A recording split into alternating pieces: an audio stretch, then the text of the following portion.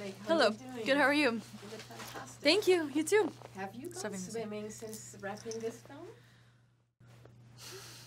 I don't think so. I was okay not seeing the water for a really long time after this movie. We did 8 weeks straight in the ocean, 13 hours a day, in the ocean and in a tank. So I was pretty ready to be done, especially the tank because they had to just pour so much chlorine into it to keep it clear, to keep the water clear. It wasn't just chlorine, it was other chemicals.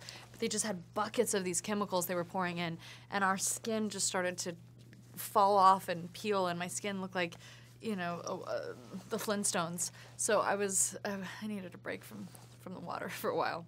You did quite some impressive moves on the surfboard in the film. That wasn't me. That was Isabella Nichols, who's the #1 junior surfer in the world.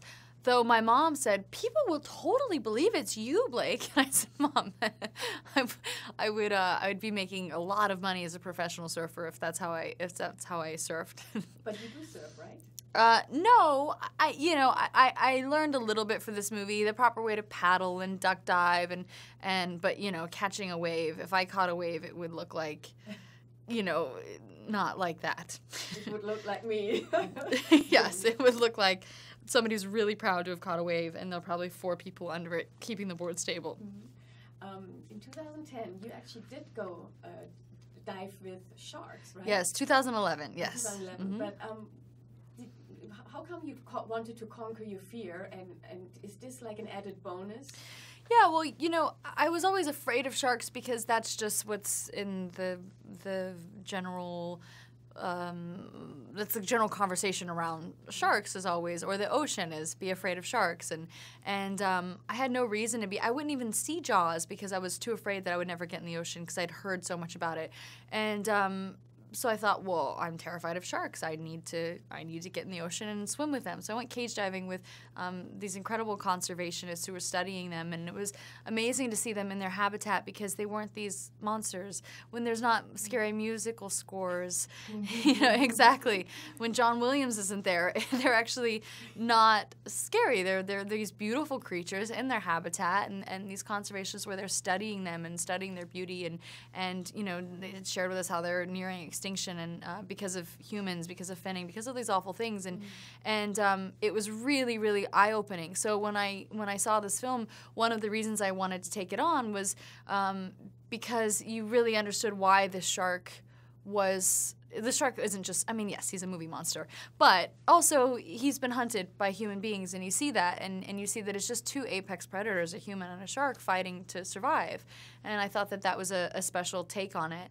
And it's also a dangerous thing when you do a movie about a shark because it spreads fear, and I also wanted to be the one to be behind it, to say, go see this movie and go be terrified and enjoy it, but also don't villainize these creatures because, you know, you put anything in a movie and you can make it a lot scarier than it is in real life.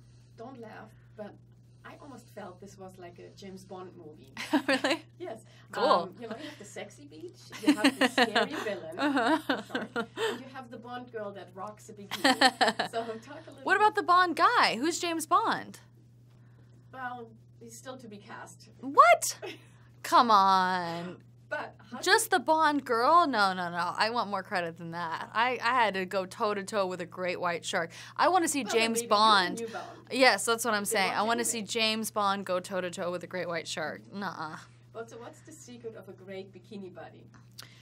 Don Saladino. He's an amazing trainer that I worked with. But, you know, for this movie, it wasn't going in the gym every day and getting in shape, you know, for the sake of vanity. It was endurance training to be able to keep up with this film because this film was a physical feat as much as it was an emotional one, and they didn't even hire a stunt double to the last 2 weeks. So I got in shape before shooting, but while shooting I got in such better shape because I'm fighting against 4-foot waves the whole time, and I'm doing these long takes that are so physical. I mean, that's working out 13 hours a day straight basically every day. So the trick is to do a movie like this. Yeah, it was worth it because you look good and the Thank movie you. looked That's good, nice to and I say. was scared Thank you. as hell. Thank you. Take care. Good to see you. Thank you for waiting while